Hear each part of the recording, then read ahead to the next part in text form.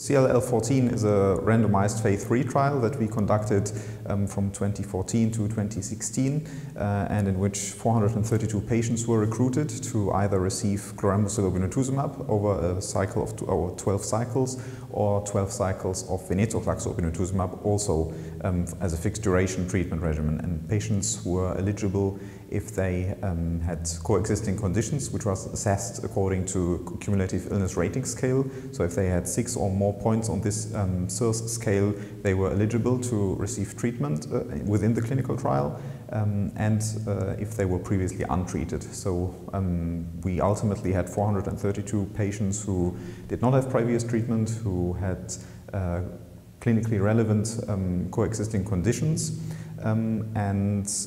Those patients were then treated with this fixed duration regimen, and the primary endpoint was progression-free survival for these patients. And we recruited quite quickly, which indicated the urgent medical need for this particular group of patients, which probably represents the biggest proportion of patients in CLL in general. And the results of this clinical trial were quite clear. So we did see that the primary endpoint was met last year, and we saw that there was a significant improvement of progression-free survival in patients receiving this chemotherapy-free regimen of venetoclax-obinutuzumab, and it was significantly longer than patients receiving chlorambucil-obinutuzumab. We also saw that this benefit of venetoclax-obinutuzumab was observed within all relevant major subgroups. So we did see that patients with Tp53 aberrations benefited from this treatment. We did see that patients with unmutated IGHV status, so also an adverse prognostic factor, these also benefited from this chemotherapy-free regimen.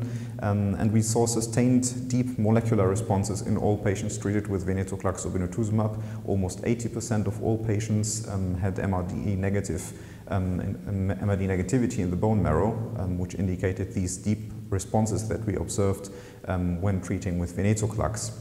And today we also saw in some deeper analysis on the cytogenetic risk features of the patients, and we saw that IGHV status was a predictive marker for patients who would particularly benefit from venetoclax-obinutuzumab. And we also saw analyses on complex karyotype, where again patients with venetoclax-obinutuzumab did seem to benefit particularly well from this regimen, so that we today see that venetoclax-obinutuzumab should be a standard of care for patients with previously untreated CLL and coexisting conditions.